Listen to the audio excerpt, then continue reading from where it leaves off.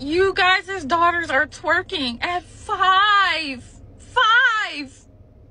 Where's the parenting? Where's the boundaries? Where's the help? Y'all are not helping your kids. You're hurting them. You guys are hurting them.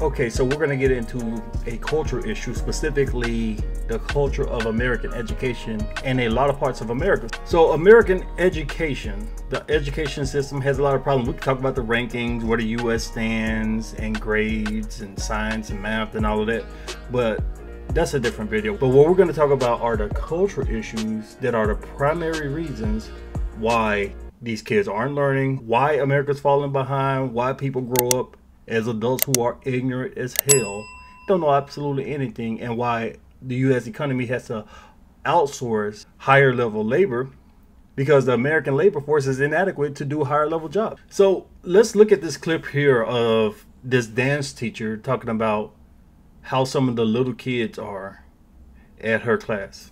I'm calling out all the parents. If you're a parent and your child is in pre-K to elementary school to high school, I'm calling you out.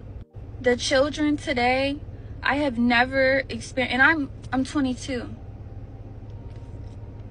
Having to teach and work with you guys as children has been the most traumatic experience of my life. I teach 5-year-olds ballet. 5-year-old girls ballet. I have a class of 10 students. They don't respect any authority. You ask them, can you stand in your designated spot? They're telling you no and shut up. They're throwing things at each other. They're throwing things at other people, other classmates. You say, can everybody sit in their spot? I don't want to. I'm not doing that. You don't get to tell me what to do. You're not my mom. You confront the parent. The parent tries to argue with you and fuss at you because you tried to reprimand and redirect their kid. I told a young little girl, please sit in your spot. You're not my mom. You don't tell me what to do. Okay. When her mom came to pick her up, I said, hey, your daughter's having a hard time following instructions. And 7 times today, I've had to redirect her to just sit in her spot. Well, clearly she didn't want to sit. And mind you, this is a mom. Clearly she didn't want can sit right there. So I mean, if she telling you she don't want to do something, why keep asking her to do it? You know she's not going to do it. What world do we live in? Like, what in you guys' brain as a parent says, my kid not following any directions is a great thing. It's not that serious, and y'all don't have a right to tell her what to do. It's sad. It's sad. It's really, really sad. And another thing that's heart-wrenching is horrifying. It is horrifying. Your 5-year-old daughters are asking to listen to Pound Town and Ski Yee. Your daughters, your 5-year-old daughters are asking, can we hear Pound Town? I'm playing them Princess Tiana ballet music. And they are asking me, can we hear Pound?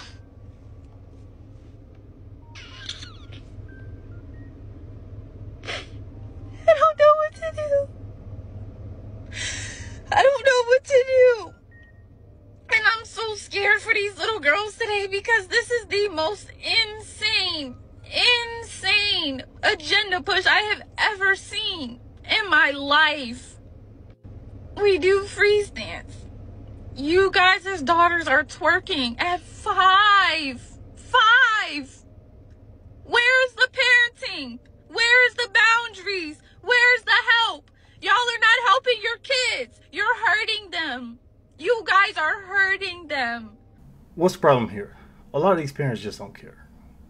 You see, these parents are more ready to defend their children from any type of criticism, even constructive criticism, because they're not caring. They don't give a damn about their kids' education. It shows in the results. It shows in actions. People talk about, well, I love my children. I want the best for them. Their actions don't show it. They're not involved and they don't give damns. These kids are struggling with math. They're struggling with history. They can't read. We have people about to graduate high school. They can't read on a 3rd grade level. These people can barely add and subtract, and you're about to send them out into the workforce, into polite society. You're about to send them out and they don't know a goddamn thing. They're not getting help at home. They're not in a home that fosters a culture of education. They're in a home where it's completely okay to thug and drug. You sit down on your ass doing nothing all day. You don't study. Your education's on the back burner. You can have trash grades, then come home and be on the electronics all day, be on video games all day, running the streets doing who knows what. These girls are in middle school putting on makeup and getting their nails done. They worried about all of that, but they can't read. They can't add and subtract. These parents are using these schools as daycares. Okay, where can I send my kids for free for several hours a day so they're out of my face? Maybe I can go to work, or maybe I can do something else, but let me just get rid of my kids for free. They don't care about these kids' grades. These kids aren't held accountable. When it's report card day, a lot of these parents, they don't hold these kids accountable. When the teacher calls and says, hey, this is some constructive criticism of your kid talks too much in class, is disruptive, your kid needs to read 15 minutes a day to improve their reading overall, the parent claps back at the teacher. The parent's not open to any type of dialogue because they don't give a damn. And that shows. With this toxic culture of education, we're going to hell in the handbasket because these girls are learning how to pop their butts and beat dots. And these boys want to thug and drug. But again, they can't read. They want to talk all this ish to people. They want to start fights and do all that. But they can't even read. And that's the priority. That's what these people love. In fact, let's look at something that a lot of these schools prioritize.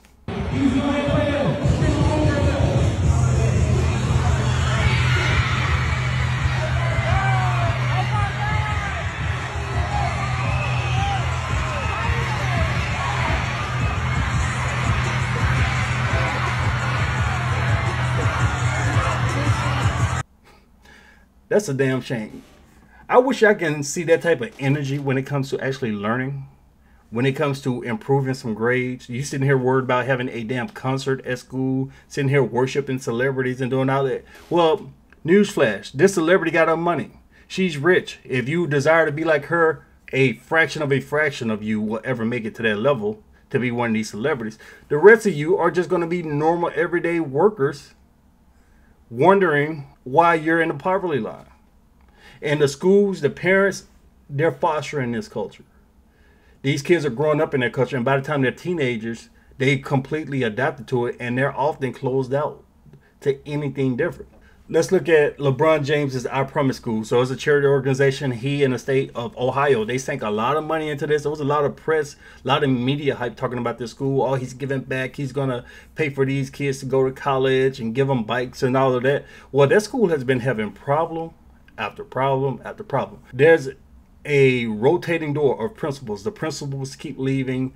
Teachers are leaving. And why is that? Because these kids are bad as hell.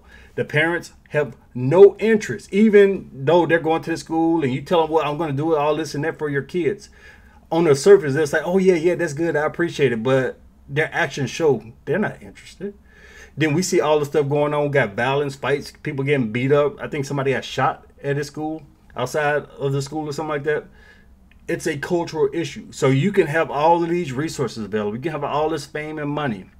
But it's not changing what's going on at home, what's going on outside of school. So this school is completely failing. It's just an example of many, many schools. And these people should realize you got to change the culture first.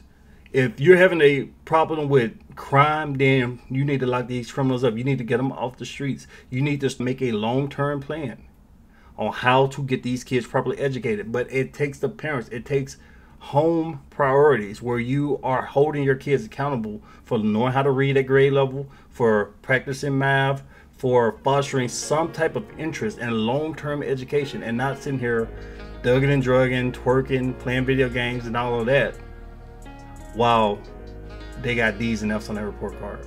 while they're suspended from school for fighting or being disruptive or whatever. So yeah, it's a crisis. This is an absolute crisis. Let me know what you think. Leave me your thoughts below. Share the video. Thanks for watching.